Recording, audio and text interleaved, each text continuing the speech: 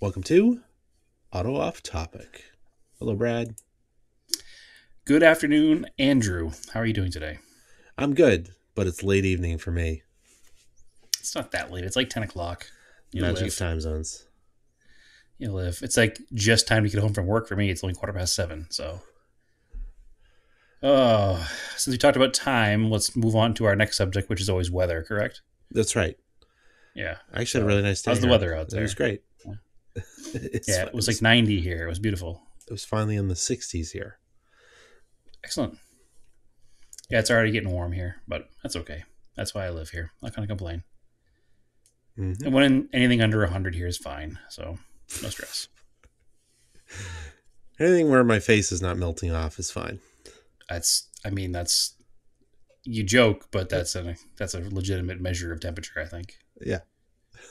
So it's fine. I can Just do things at night.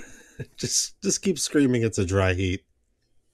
And that's what I do. Just no one wants to hear it anymore. The best part of the whole thing is like seasonal affect syndrome used to be for the winter, Yeah. and now it's for the summer.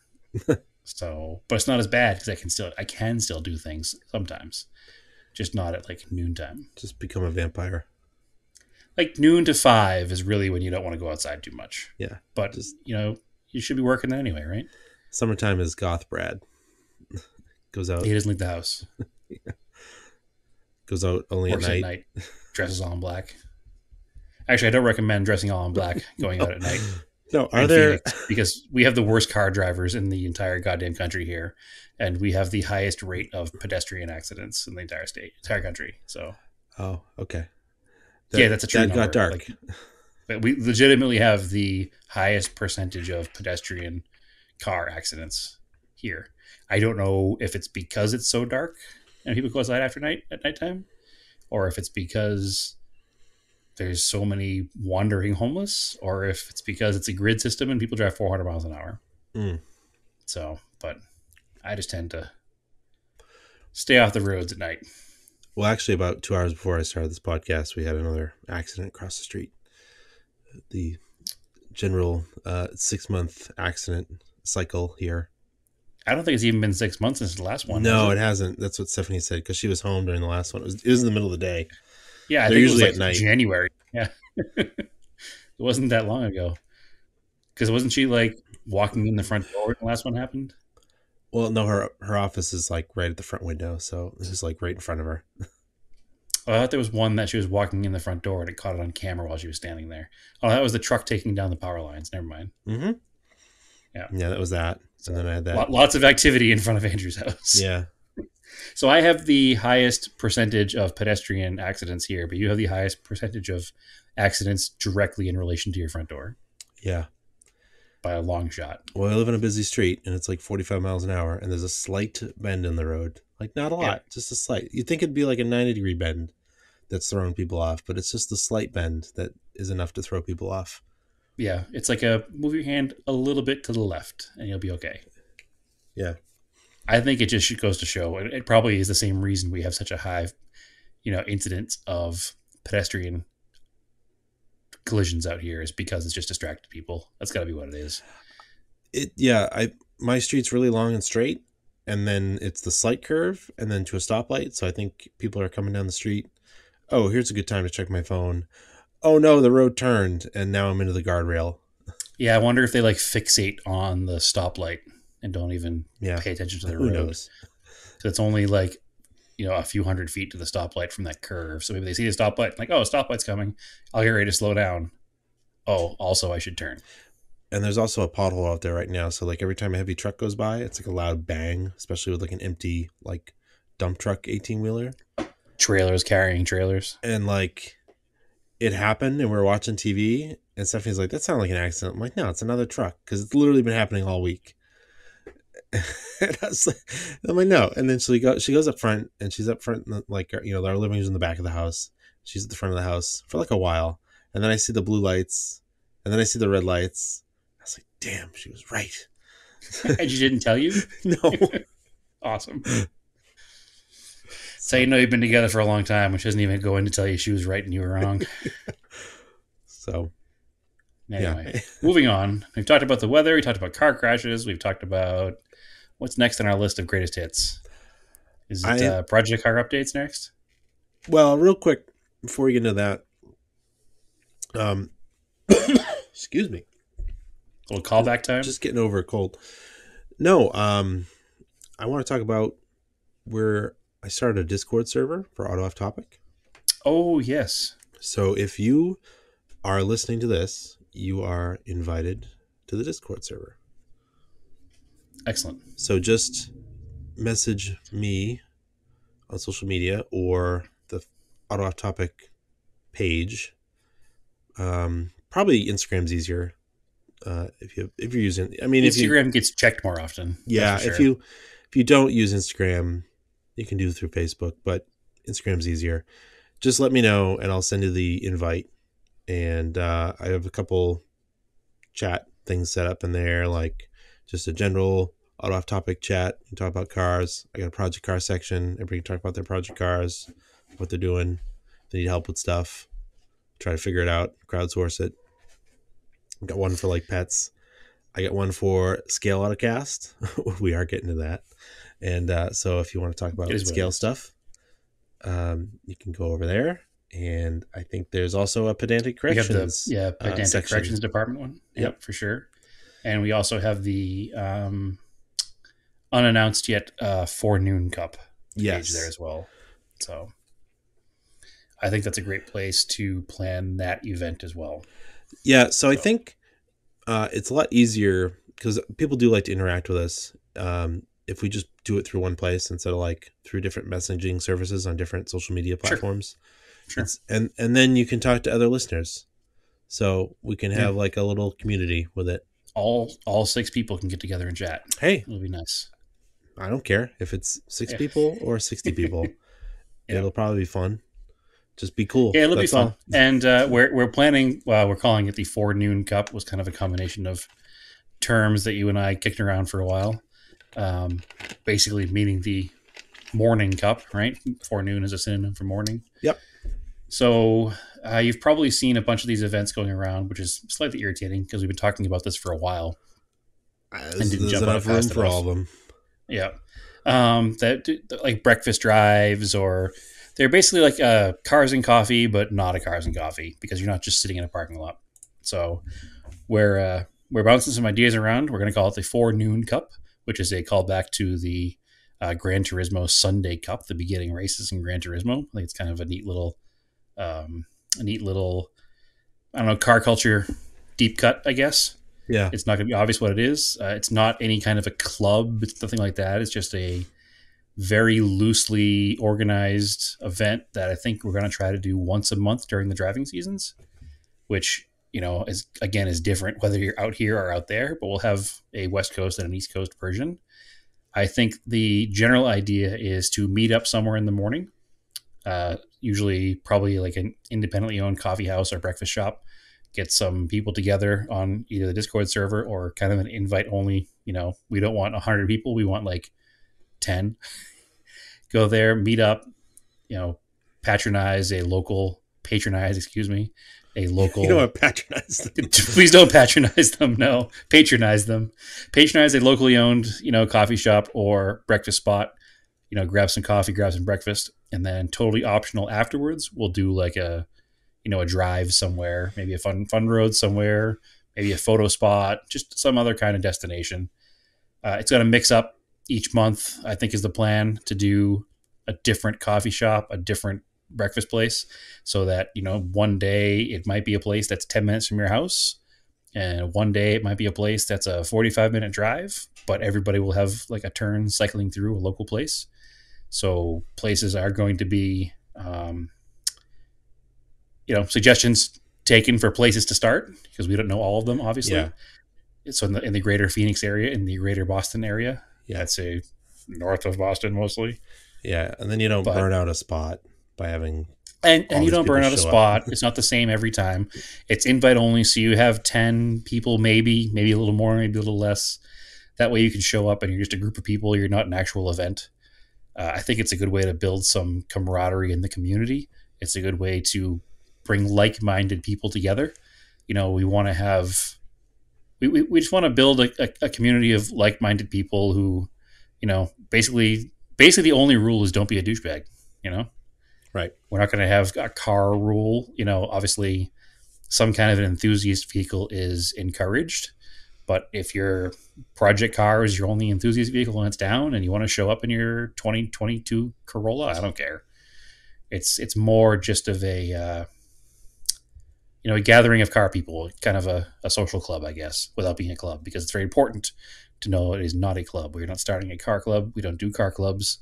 We're just having a gathering. So it's off the books. It's unofficial. It's invite only. It will be discussed on the Discord. I think we're going to start one. I think my May is pretty jam packed. June will probably be the first one out here. I don't know what Andrew's plans are in the New England region, but it might have a lot to do with discussions that go on the page. So we're going to kind of play that one by year. It's out there. We have little logo ideas, and we'll probably have a little sticker you can slap on your car to, kind of be a part of this secret, not a club. Mm-hmm. So I think it'll be a nice little. It's a lot of times using the word little there. I think it'll be a nice little gathering, and it'll be something we can maintain. And like I said, it's very unofficial. It will just be, a few of us enjoying our automobiles or SUVs or pickup trucks or motorcycles or whatever you have that you're into, and enjoying some friends. And, if we introduce, person A's friend to person B's friend, and now you have person C's friends, both of them, that's what we're looking to do here. We're looking to build the community and build a positive community here. So let's keep it going. Let's do this. Let's do this thing. Cool. So join up, start chatting, and we'll get some plans together. If you don't live in Boston or Phoenix, I apologize. Sorry we spent so long talking about it, but we can only do what we can do, right? Right. If there winds up being another group of people that happen to live in, I don't know, Idaho, then hey, we're totally down with some splinter cell groups out there, I guess. But like I said, the important thing to remember is just it's not a club. Don't be a douche. Hang out, have a good time. Patronize, don't patronize. Right. And enjoy some new places and some new sites, and exchange of ideas and photos and time. So I think it's going to be fun. Cool. All right. I've got some pedantic corrections for us. Okay, I'm down. So the other week, I love corrections. I really like corrections are my favorite thing, because two things. One, I love learning things. And two, it means people are still listening. Right. So that's good. So I made an offhand kind of throwaway comment that we were going to make Corvettes, or they're going to make the new Corvette. It's rear engine, but now it's front wheel drive. And I said, oh, maybe that actually existed as a car, but it was probably like in the 20s or something, like a brass era car. Actually, our buddy Myron Vernis sent us a link to the Gregory sedan. Yes. At the Lane Motor Museum. So it's of course the Lane Motor Museum. Yeah. Who else would own this car?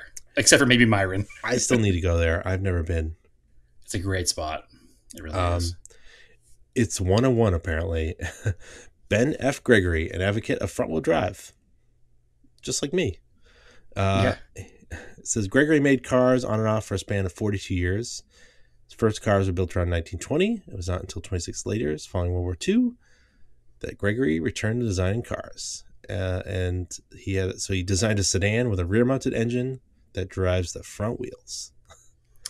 Yeah. It is the only example of this layout which called for a propeller shaft when all other front-drive cars avoided it. So weird. 3-speed Borg Warner. He never formed a company. He only made the one.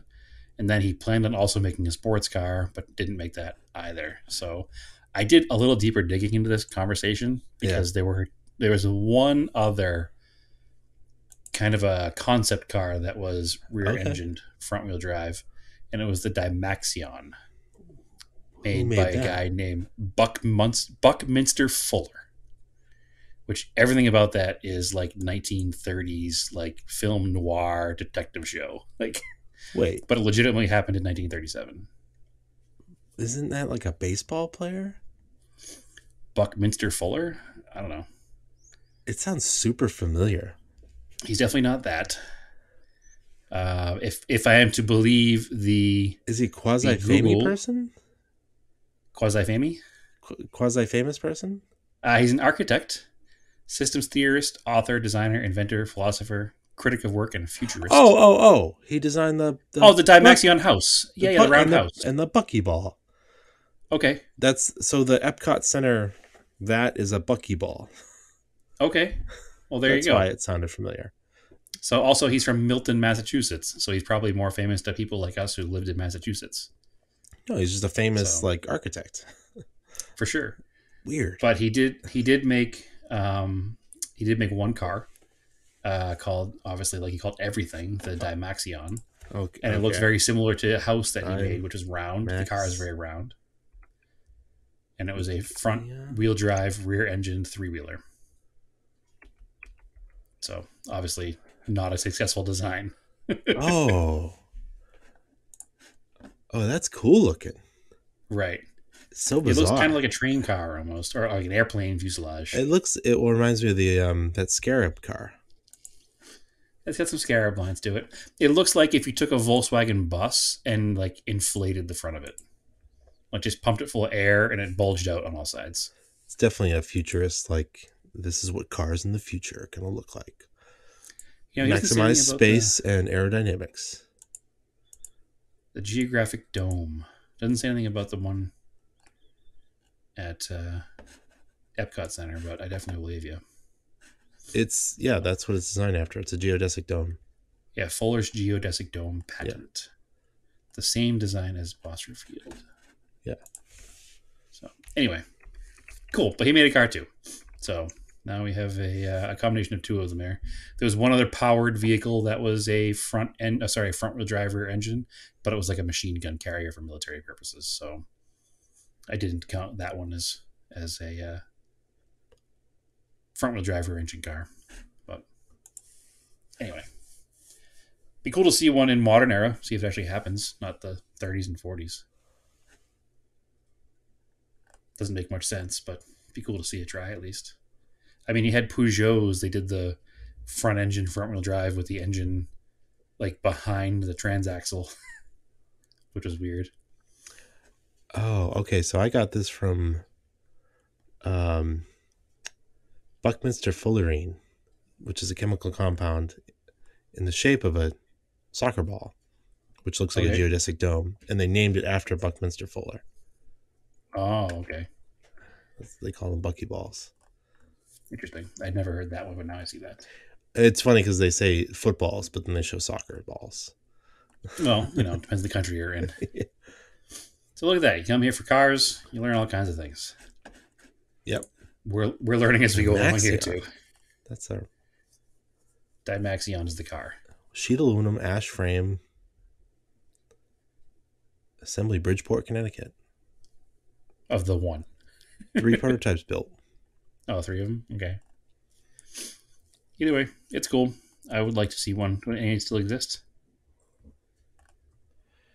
Well, there's modern pictures of it. 2 on display at the National Automobile Museum in Reno, Nevada. Excellent. I'll be there next week.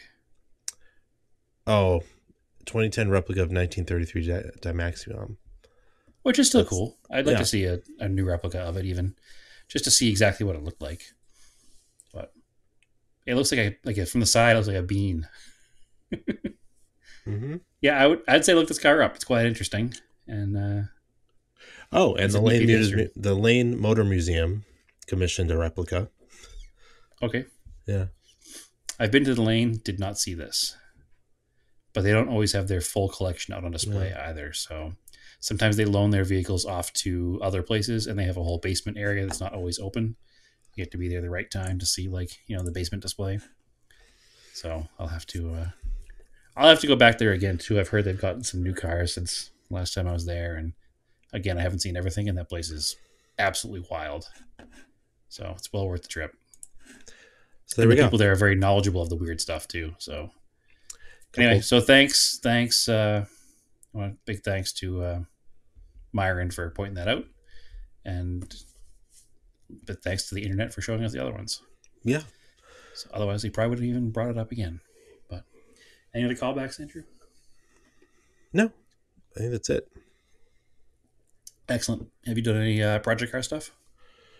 I started to, and then I stopped. Okay. I was about to do the.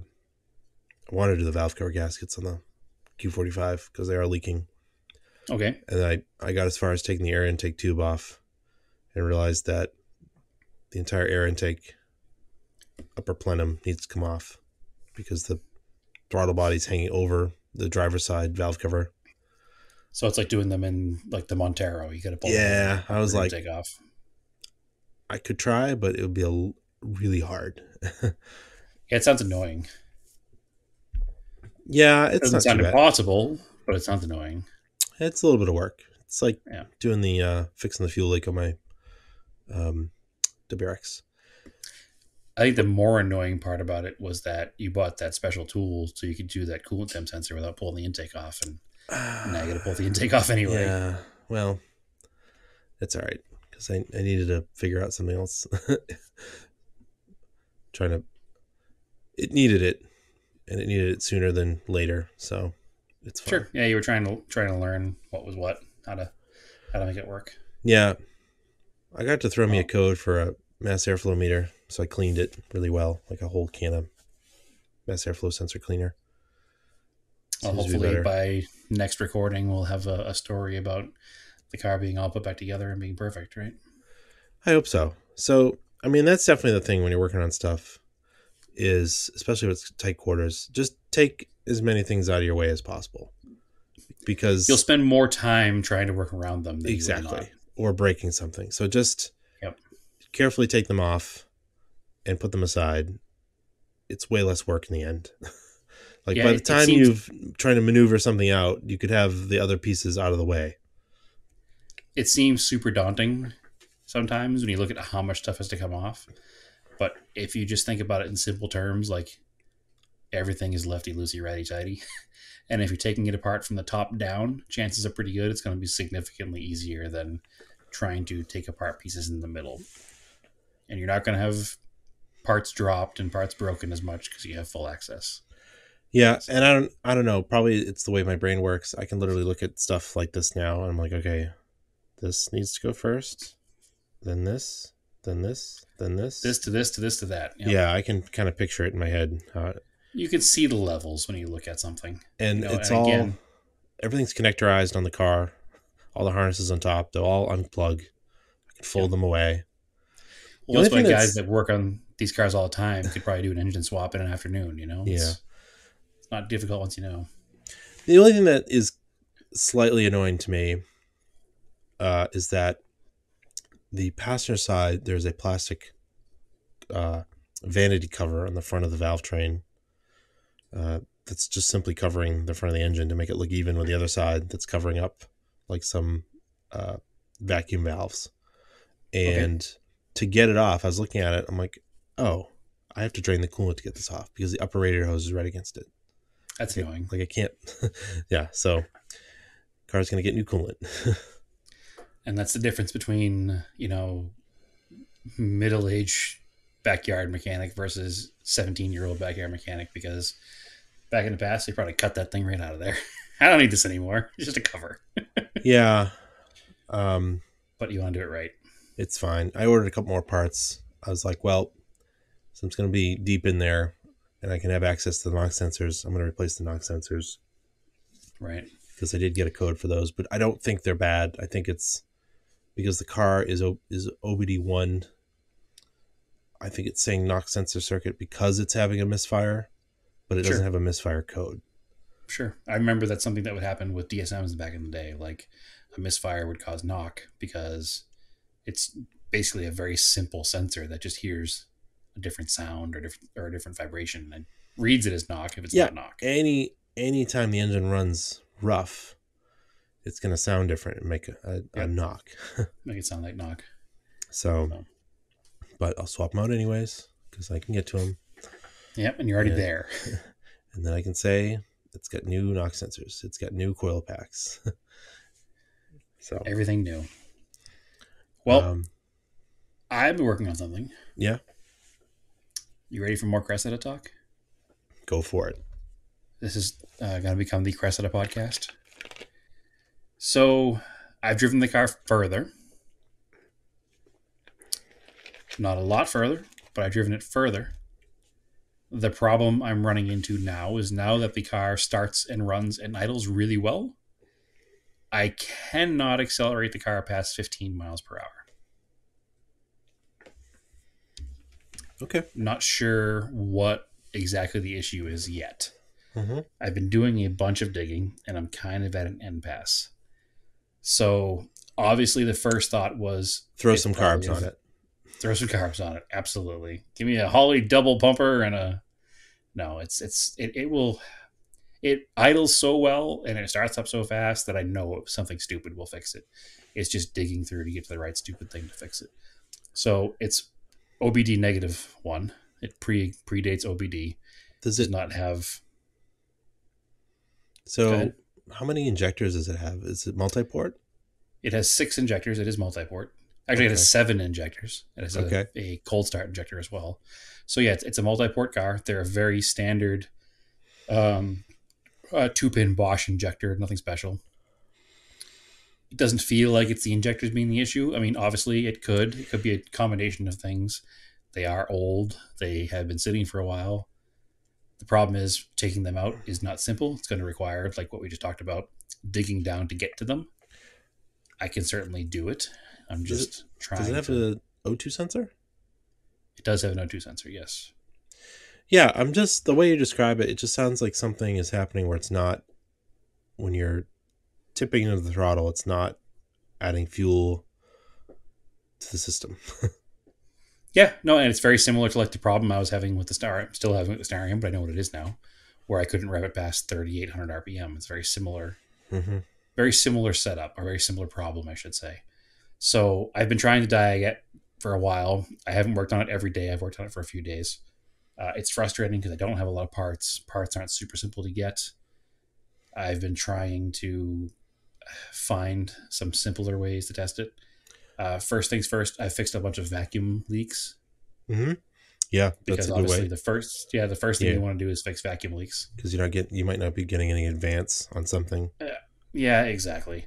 So I fixed a bunch of vacuum leaks. I think I have most of them. I have one that I hear a vacuum leak under idle, but once I tip into the throttle even a little bit, the vacuum leak goes away. Yeah, because it builds pressure. So wherever that's coming from shouldn't be affecting it on throttle if it goes away on throttle. So I don't think that's it. There's no more noise of vacuum leaks. I got to still dig out that one vacuum leak.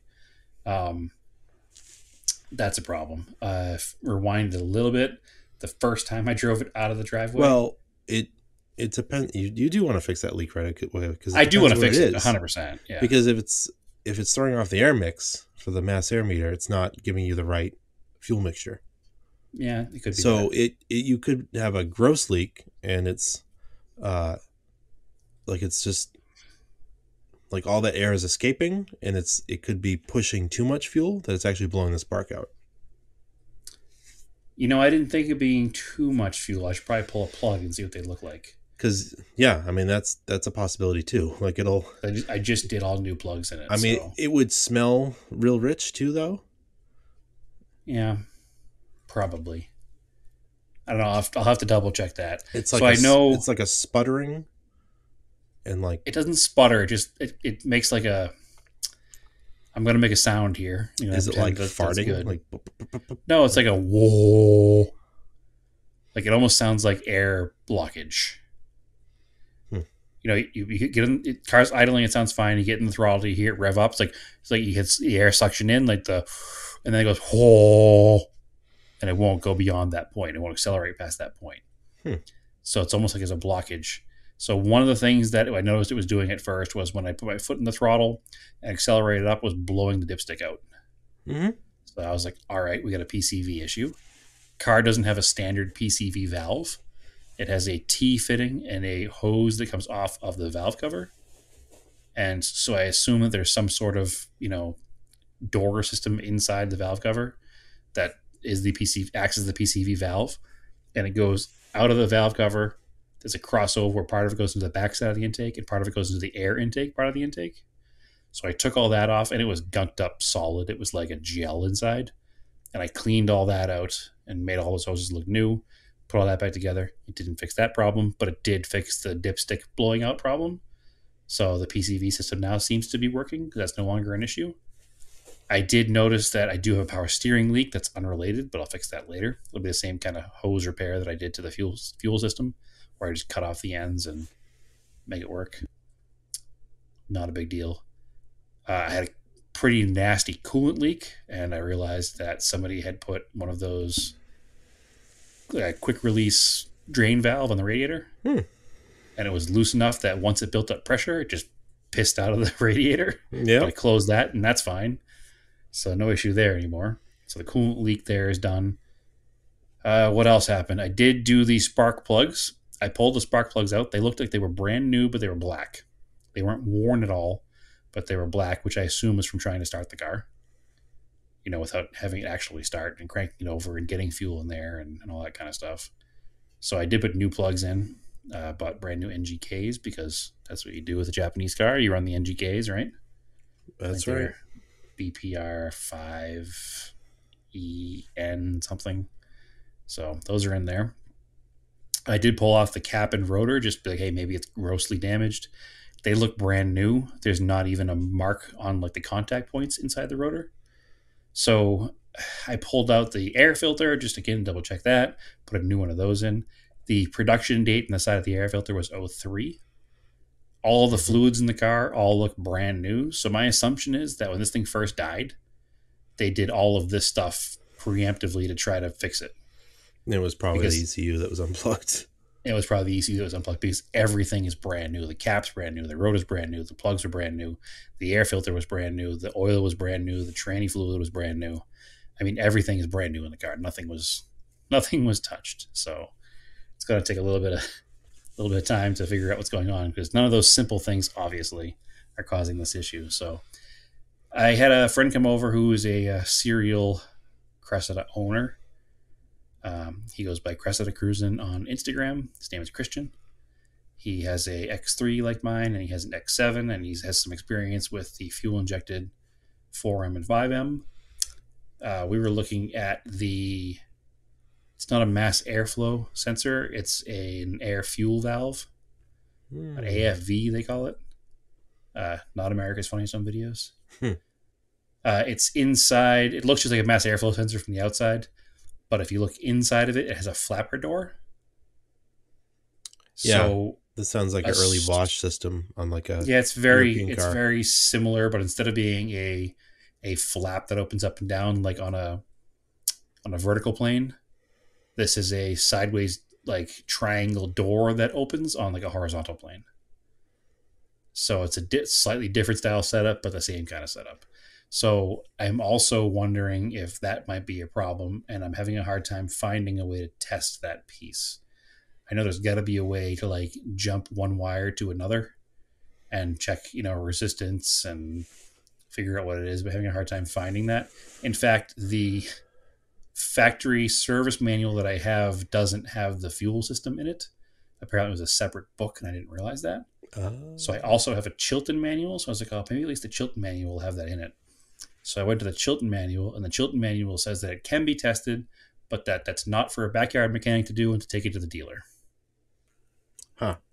So I was like, well, thanks a lot, guys. Wait, what year is this thing? An 81? 81, yeah. You know what? I've got all those old import books from that shop that was closing that my dad grabbed. Yeah, but they're Chilton books, aren't they? No, I don't think they are. I'll look at it after the podcast. Yeah, that'd be great, because I guess the Chilton book is literally like, yes, it can be tested, but you should leave that to a professional. I was like, what is that? Thanks, guys. Anyway, I'm not going to the Toyota dealer with my 81 Cressida to have them test this one little piece. That'd be a $4,000 repair bill, and they wouldn't even know what to do with it. No, I probably know more than they do at this point with this car. Yeah. So I need to figure out how to do that test, because I think I can buy one that supposedly is known good on eBay for $149. Ooh. So at least it exists, but I don't want to buy it just to find out that I don't need it. So I did clean it up. It had some corrosion in it. It's like a pot metal piece. Yeah. And it had some, white corrosion, and maybe it was making a problem with the operation of it, but I did clean that all up and that didn't seem to happen either. But so I'm still digging. I'm still trying to figure it out. Um, I put a bunch of transmission fluid in it because I had only checked it when it was off because obviously the car didn't run and it slipped pretty bad pulling out of the driveway. So I filled it up to the proper level with the car running. And, you put it in gear now and it pops right into gear. You hit the gas and it takes off right away. No more slipping. So that's good. So the last system in the car to test was the transmission. And I can't get it past first gear because I can't get it past 12 to 15 miles per hour. But I don't have any reason to suspect that it will not shift because everything else seems to work fine with it. It goes in on gear like Right. a brand new car at this point. So literally everything else works. The radio, the brakes, the transmission, everything but the engine revving past a certain speed. So that's literally the last spot that I'm on, and I just need to get that. A couple of things. A, I need the motivation to finish it because it's hard when you're at this point where all of the obvious stuff hasn't done it, and it's having a hard time finding that data in order to fix that or test that one part. Because I don't mind spending $150 in the part if it makes the car run. I'd hate to spend $150 on a non-returnable electronic part and have it not make a difference in the car. Yeah. So I hate it, but it's also kind of my favorite part. what's that? The troubleshooting? Yeah, I'm just having a weird problem. Listen, I fully enjoy it, and when you get it right, it's like the most satisfying thing ever because you realize you did this. You know what I mean? Like you sit through all this crap trying to make it work, and then you finally make it work, and it's like this huge like, I did this. I'm not a trained Toyota technician, and I fixed this car. Yeah. So it's so close to being satisfying at this point. I need to get that next little bit. Unfortunately, it's been a busy week. It's going to be a busy weekend. It's Mother's Day weekend, and there's a lot of stuff going on. But I'm going to try to sneak some time in, maybe Saturday, to work on it. Also, I think Saturday there might be some video content being made at my home for some car stuff. But cool. I don't know. We'll see what happens. But it's so close, but so far, I just need to get to that next step, and then the fun stuff happens. Because once I get past that, it's brakes and tires and wheels and lower it and finish cleaning it and do the interior and drive the car. So the fun stuff's coming. It's just so close, but yet so far. Another thing happened is when Christian came over, he actually had a set of brand new front disc brakes for me. He had bought an X7 for his girlfriend, which is the next body style Cressida. Yeah. It came with a brand new brake job in the trunk, but it did not fit the car. Weird. And he tested it against his other Cressida. He's an X3, like my blue car, and it was too big for that car and too small for the X7s. He's like, well, this must be an X6 brake setup. So he brought it over and we checked everything, and so I got a brake setup for the front of the car now. Cool. So yeah, sweet stuff. And they're like nice, like fully coated slotted rotors. Not that it needs them, but whatever. I'll put them on the car, right? Yeah. So yeah, so it's looking up. I'm trying to think of what else happened with the car. Oh, so the intake tube. There was a 45-degree 2-inch rubber elbow. So there's the intake manifold is on the driver's side of the car, and the actual air intake for the car is on the passenger side. So it crosses over the top of the valve cover. And there is a plastic tube that goes from the intake manifold to the other side of the valve cover. And then there's a rubberish, kind of like rubbery plastic 45-degree 2-inch elbow that takes a turn towards the right front corner of the car. And inside that is a black pipe, and then it goes to the piece that I was talking about that has the flapper door in it. Mm-hmm. So that 45-degree elbow was split, and I've been trying to test the car with the piece all duct taped together. So obviously that could also be a huge air leak because duct tape is not necessarily the best sealing properties for something with that much airflow going through it. I know duct tape is designed to seal, but it might not be perfect. So I did manage to just buy a like silicone coupler off of Amazon. Yeah. In the right dimensions and the right angle, so I can replace that. But one thing I did discover is that black tube that comes out of that rubber hose and goes down to that, air intake, air fuel valve or air fuel meter is much heavier than I thought it should be. And I picked it up and I was like, why is this a 40-pound pipe going across the middle of the car? Well, it turns out there's supposed to be a silencer there. And the silencer is like a plastic case that's two sides, and I guess they split in the middle. So somebody took this silencer out and they literally put a piece of fence post in the car. Nice. Yeah, it's so heavy. It's no wonder that coupler ripped because it's been holding this literal piece of fence post, like, quarter-inch thick, heavy duty, like aluminized steel fence post that somebody painted black. I took it out. I was like, this is clearly a fence post. Like, it's obvious what it is. It's like, that is annoying as hell. Yeah. But it's in there for now. It works for now. I'll find some kind of a thinner, lighter 2-inch diameter tube to put in there. I'm not worried about it yet. Just make the car run first. It'll be down the road. So it's so close, Andrew. I can taste it. I can feel it. I don't know if I can taste the unburnt fuel or the mouse poop, but I can taste something. Yeah. And I know we're close. It's just getting it there. And I finally actually did a full exterior cleaning on the car because I hadn't done that yet either. So I was like, I need to reset my clock here, reset my thoughts. I'm going to wash the entire outside of the car. So it only kind of looked clean because it's gotten rained on. So it was pretty grody. So I cleaned it up, and it now looks less abandoned in the driveway. Honestly, with the new windshield and the exterior cleaned and air in all the tires, and it moves from spot to spot in the driveway now. It looks like a running, driving car. It's pretty encouraging. So good. Just got to get that last step. Then I have tons of fun plans for the interior. Once we finish with the exterior lowering and putting tires on it, the interior is going to be fun. So stay tuned for that one. But anyway, that's my project car update. I put air in the tires of the Eclipse again because one of them leaks. Yeah. It's getting an oil change this weekend as well.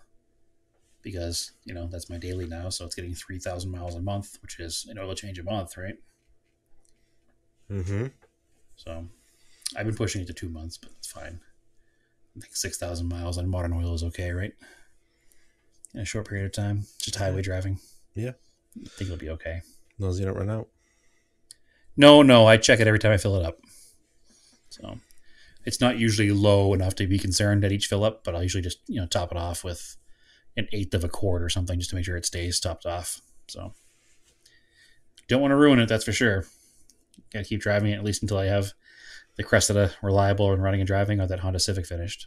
So one step at a time. Yep. No other project cars. That's all I've done. It's a pretty good list there. I just ordered parts for the G20. I forgot. I ordered exhaust for it because it just from Greg. Yeah, it was funny. After the podcast, we found out that the place I was looking at ordering it from is actually your friend Greg, BRM Exhaust. Yep. Which Greg has a bunch of different company names for a bunch of different things, and I didn't realize BRM Exhaust was one of his. Yep. You sent me the link and I clicked on it. Yeah, and I was reading it, and in the end, it's at his name, and I was like, wait a second. You order this exhaust, it's going to be made down the street from my house. Yep. Because I'll get to it. I was driving this weekend and the muffler decided to completely split along the seam. It's super loud now. So right. I've got a track night coming up this week and I guess I'm going to drive it like that. Because I don't think I'll have the exhaust in time. Earmuffs. So, yeah. Well, it's kind of tricky now that I'm thinking of it. I hope I can do it because at New Hampshire Motor Speedway, so at Thompson, the limit's 103 decibels, which is pretty loud. It's very loud. But at New Hampshire, the decibel limit is 90, which is not very loud. Do you think it's beyond that? A wide open throttle, maybe. I can do it, and if they tell me to stop, then they tell me to stop. Yeah. I guess nothing else you can do. Yeah. You could throw a cheap muffler on for the day, I guess. Yeah. I don't know. That'd be more work, I think. It would definitely be more work. Because, cheap mufflers aren't even that cheap. You don't have one in the backyard somewhere? No. Take one off the Blazer? No, You gotta do what you gotta do, Andrew. I don't have one. Put a turn down on it. Priority turns down. It does. Its problem is that it's split. Like it's basically not a muffler anymore. It's just a open pieces of sheet metal. Yeah, now it's an echo chamber. Actually makes it Yeah, louder instead of muffling it. yeah. Especially That at sucks. certain like highway speeds coming down, it's like really loud, like a A lot of really bad drone. drone. Yeah. Yeah, no And good. then I was trying to get brakes for it because the basic brake pads I put on the front of it and rotors are definitely like um, Why are you doing track days with glazed. us? Yeah, Yeah, they're making like a little squeaky noise as you drive them, and like you can see, just they're super shiny. Like they're way shinier yeah. than they should be. We were meant to drive to work, not around the racetrack. Yeah, I was gonna try to get some HPS pads, just throw them on there, and a couple of clean rotors. Yeah, it's probably worth it. Yeah, Probably worth it. so I So gotta do anyway, that. so speaking of your loud car, Yeah, you did some events. I did an event over the weekend, the all day breakfast rally, which is up in Vermont. Speaking of the morning breakfast runs we were just talking about. Yeah, it was pretty cool. Met with some cool people in Vermont. A listener of the show and quickly becoming a friend of ours is Scott. He's got an Isuzu Stylus. Been to a couple of Which is Radwoods. a rad random car. Yeah. It's like a cool like alternative performance sedan of the 90s. Like Mm-hmm. one you don't think of. It's like a G20 for people who think. Okay, thanks.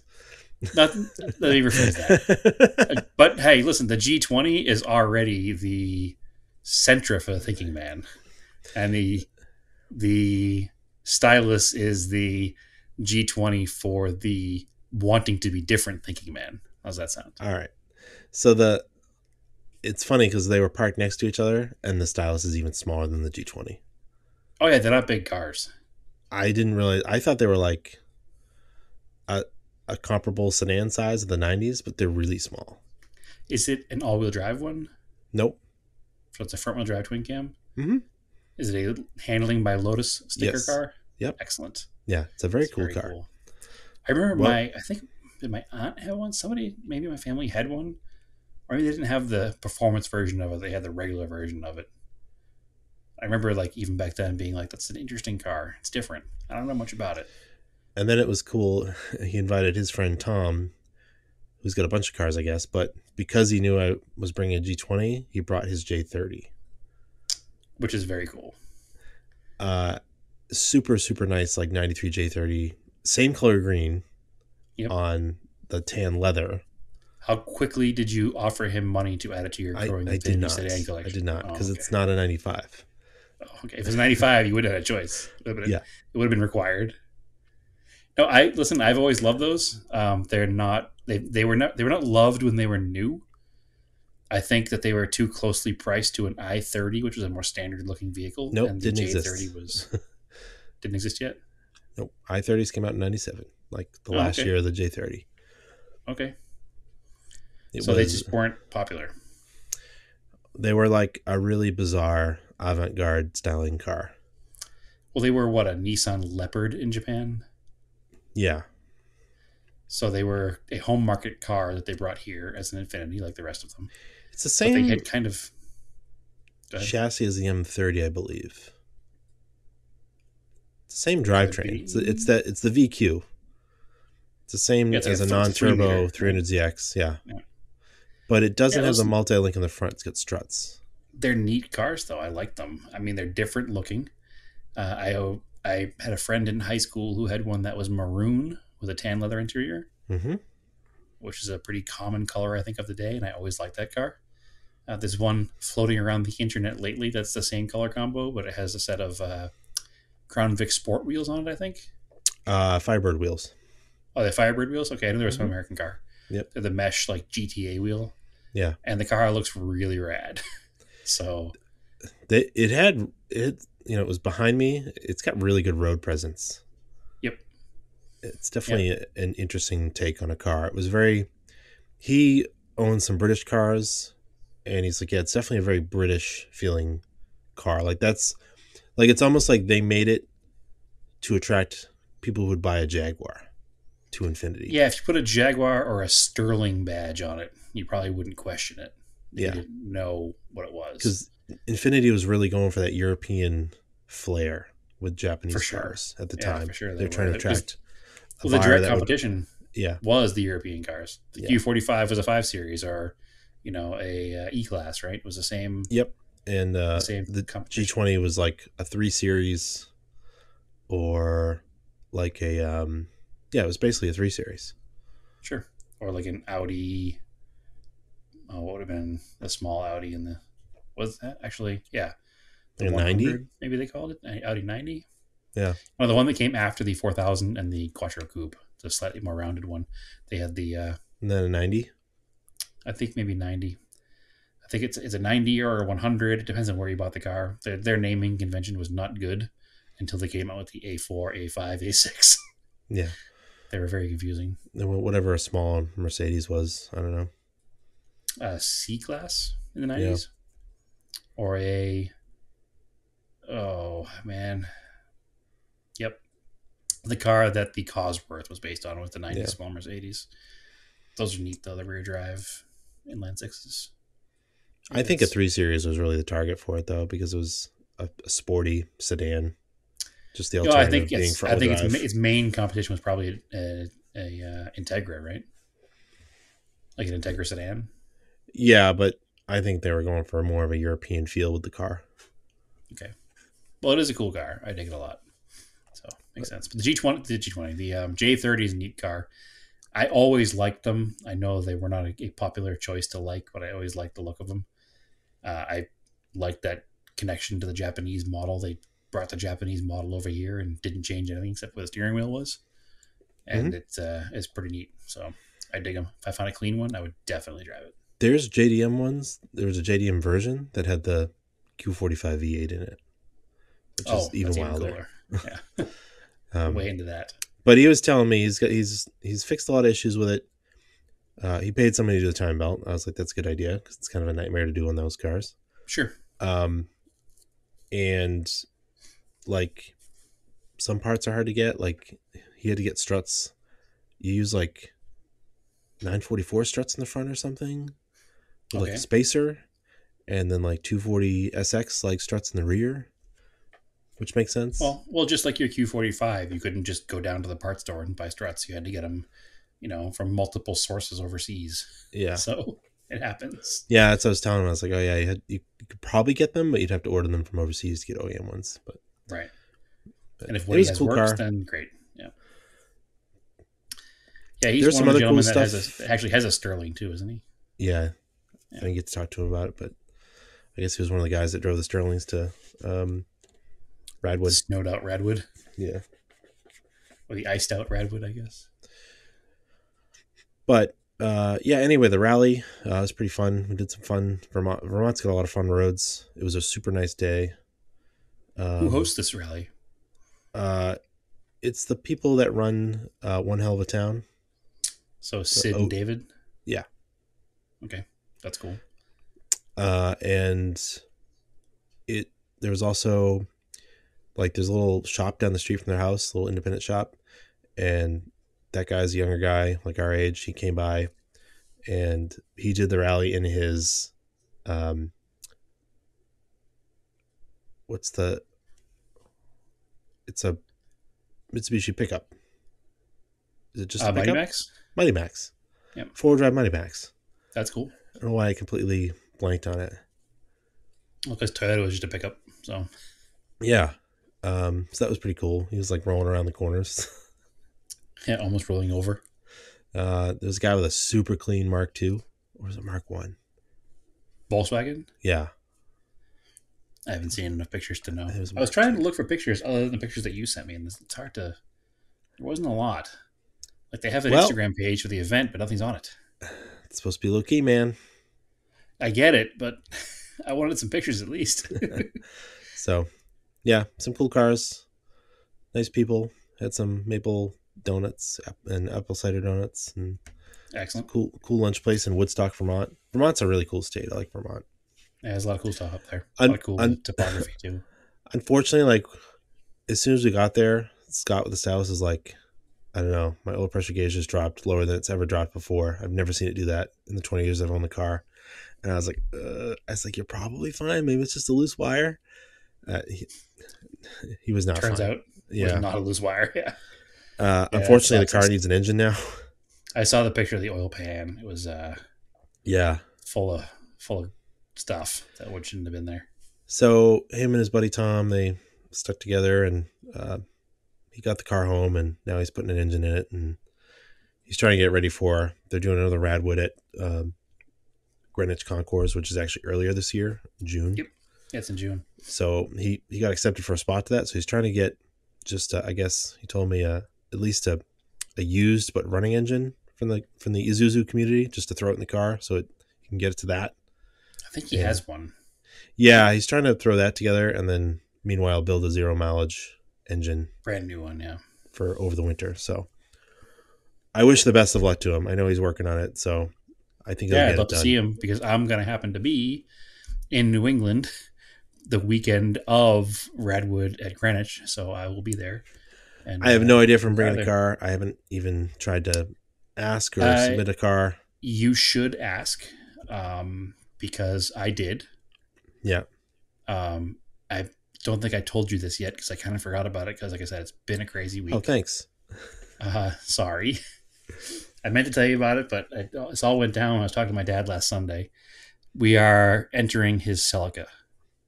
Okay, so you guys are gonna drive it down. So we're going to drive the Celica down and enter the Celica, and it's been accepted, so we're good.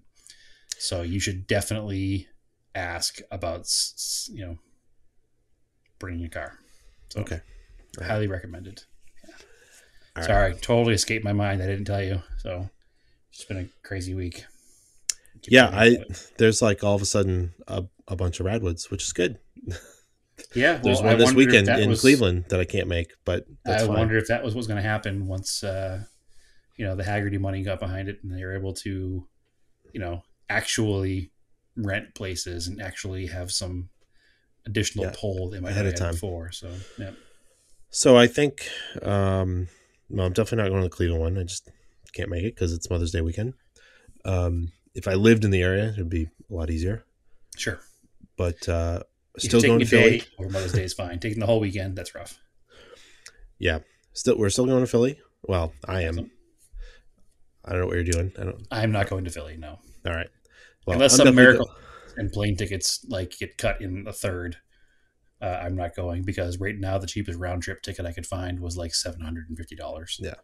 And Well, I don't. I listen. I love Radwoods. I'm not spending $750 just to fly no, and back. So no, it it doesn't make sense. does So not make sense. I'm definitely going. I don't know what car it's going to be in. I'm trying to make the Q45. If not, it's not like I don't have other cars to go in. So Actually, what weekend is that? it's the 21st. I'm definitely not going because I have plane tickets to go somewhere else that weekend. Okay, fair enough. So I'm going to pick up the new car that weekend. So All right.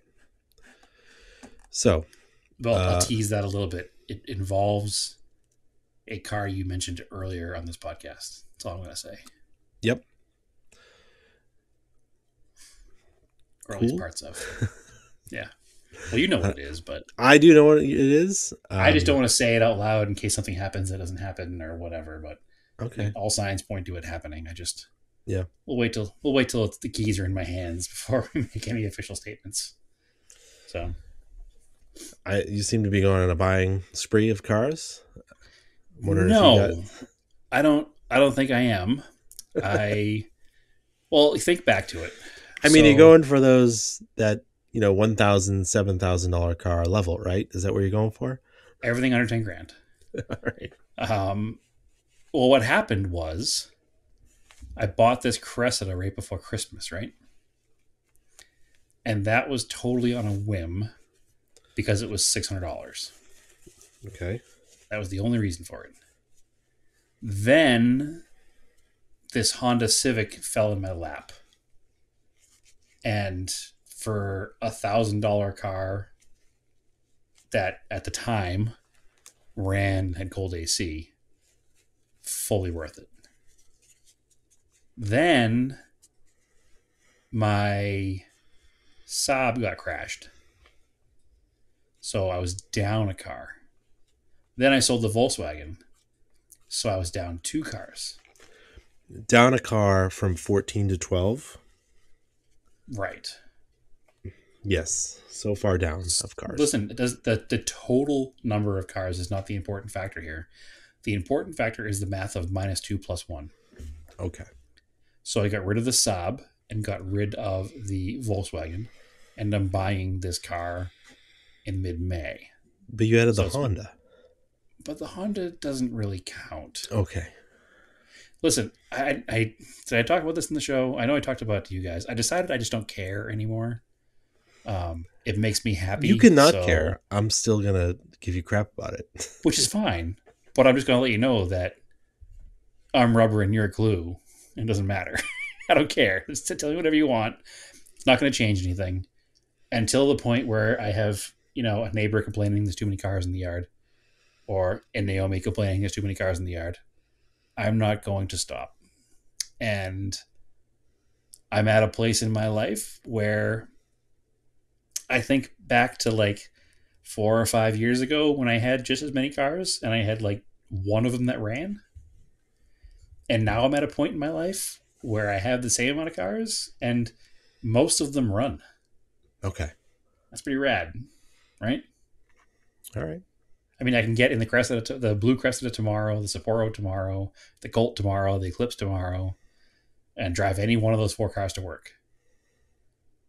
So it's fine. All right. I could even drive the new Cressida to work if I wanted to go 15 miles an hour the whole way. Or even the Starion to work if I wanted to drive 15 miles an hour the whole way. So everything runs except for the Toyota pickup and the Galant. All right. Right? That's it. And the 79 Colt that I forget exists. Yeah. But it's fine. Anyway, I'm excited because everything works. I don't care. It makes me happy. I'm doing it for me. I have less money in my entire collection of cars than most people have in one new car anyway. And I've bought all of them cheap enough that if I needed to get out of them, I could break even without even trying and make money with barely trying hard. So that's kind of how I'm looking at it. Right. I may be diseased, but I'm not looking for a cure anymore. So my only concern is to focus on to make them nice enough. That's what I've been doing. I'm sure you've noticed. The only cars I've been wrenching on are when I'm in New England, I work on the 74 Colt. And that 74 Colt is almost pretty nice now, right? Once I finish rebuilding that car will be like 100% mechanical. Okay. And then it'll just be, cosmetic stuff. And this Cressida is the only car I work on out here right now because I'm making it to the point where it's going to be nice and I'm going to do the interior and the car is actually going to be nice. So my goal is to have that car in a condition by like late July because that's when JCCS registration opens up. Mm-hmm. And you just submit pictures of the cars to be accepted into JCCS. So my goal is to have that car either done in time for that, or I have a moving deadline. If I miss that deadline, then I'll make sure it's done in time for Redwood, LA at the end of the year. So those are the moving goals for that car. All right. But yeah, no, listen, again, it is what it is. I'm just going to embrace it. It was unhealthy of me to try to fix it because it wasn't a problem. So I'm not going to fix it anymore. And I'm going to fix the cars instead. So it's all happening. It's all happening. And I can't even begin to tell you how many parts we've collected for the Mustang. And that will be next as soon as the Cressida is at a point where it's running and driving. So all right. Concentration on one at a time. That's how I'm doing it. Just trying to keep you honest here. Yeah, it's the only way to do it. And the only other thing and I'll say this out loud right now on the podcast, is that I have a deadline for myself for this year on the Galant as well. I had talked to somebody about possibly purchasing it. That still might be a thing. But I also would like to say to myself, if I haven't at least have the engine assembled by the end of this year, it's time to move it on. Mm-hmm. So I'm going to stick to that come December 31st. If the motor's not together, the car will 100% be sold. If the motor is together, then we'll readjust the goal because I don't know how fast I can get the motor together and in the car, being 3,000 miles away from the car. So that is the goal of that car. But yeah, you're right, Andrew. I need to concentrate on one at a time, and that was the biggest mistake I was making in the past. I was doing a little here and a little there and a little here on everything, and it wasn't working out. So I've now changed that. My math, as I said, is -2 + 1. The car that I'm buying is mechanically sound. Like I'm literally flying 2 states away, going to get in the car, turn it on, and drive it back down here. It only needs some minor cosmetic stuff and the AC to be taken care of. But those to me aren't a big deal to take care of. So needs a windshield replacement and AC to be taken care of. But that's easy. So Okay. anyway, it is what it is. It's a problem, but not a problem I'm upset to have. So what are we talking about? I'm way off topic now. Your event. Did you do any other events? No, that was it. Perfect. I haven't done any either. No, I I just got haven't that been track to night a coming up. yeah, I haven't been to a Cars and Coffee in a while. I haven't been into any kind of. I've actually been busy here working on the Cressida, so it's kind of taken me away from the events. And this weekend, I might do the one Saturday night event, but I know we have other things happening this weekend, so we'll wind up skipping that. But anyway, I think that's an episode, Andrew. That is an episode. So, Excellent. follow us on Off Topic Podcast on Facebook, Off Topic on Instagram. Much more active on there. You follow me, Race and Anger, on Instagram. Don't forget, drop me a message. I'll send you an invite to the Discord if you want to join us over there. It's not really, there's nothing in the chats right now. I'll have to throw some stuff in there. It's just kind of getting kicked off. So I was waiting to invite everyone. Sure thing. Brad, where can they find you? They can find me at TSISS350 on Instagram. They can also find me on Discord. I'm already there anyway, so it'll be easy to keep up with this chat. We have a few other group chats that we've been part of, and this is kind of what brought us there. Keep an eye out for the 4 Noon Cup. If you have any ideas and you're in the Boston or Phoenix area and want to join, have any ideas of, destinations or places or whatever to go to, definitely hit us up with that. Take everything into consideration, and we're going to try to make this a thing. So looking forward to it. Cool. So, as always, keep cars analog and aim for the roses.